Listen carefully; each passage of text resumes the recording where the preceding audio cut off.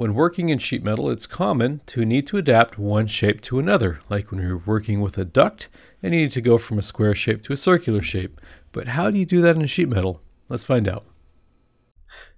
To access lofted profiles in sheet metal, we'll come up here to the Lofted button, and here this menu comes up. And what we'll find is we can go from square to square, from square to circle, and from circle to circle. And between these lofted profiles, let's choose square to square first. I can adjust my dimension, of course. Maybe I want to go to a 4x4 square. And you can see how our profile updates. Indeed, I can change this to 6x6 if I'd like to make that side larger. I can adjust the rounding of my corners. Right now we have a radius of 0.5. Maybe I want to go to a radius of 2. That's probably a bit too big, 1.5. We can have a much more rounded off corner. So I can start to customize these profiles.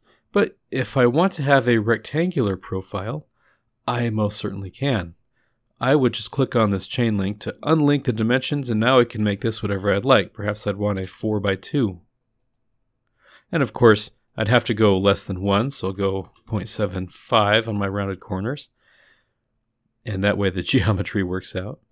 I can unlink this, and maybe I can say I want this over here to be 8. Right, and then we become wider. Maybe I want this side to be 8. So there's a number of interesting flange profiles that we can make. And of course I can adjust my dimensions here as well. I also can create something that's off-centered between these profiles. So I can say, maybe I want this an inch off-center here, and maybe I want this 6 inches off-center here. And we can create a pretty unique duct shape. And I can say, OK, when I'm all done. So likewise, I can delete and re-add a new lofted flange.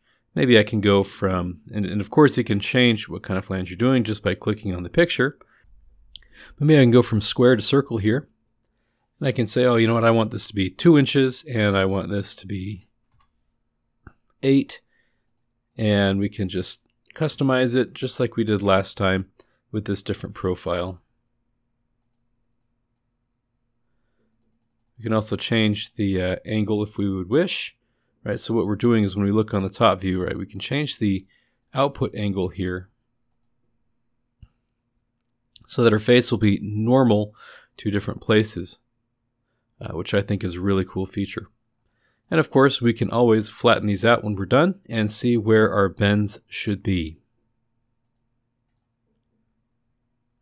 We are also able to modify these flanges with, say, more flanges when we're done, right? So I can add a flange here, as you can tell. We can continue to add features to these and flatten them out when we're done.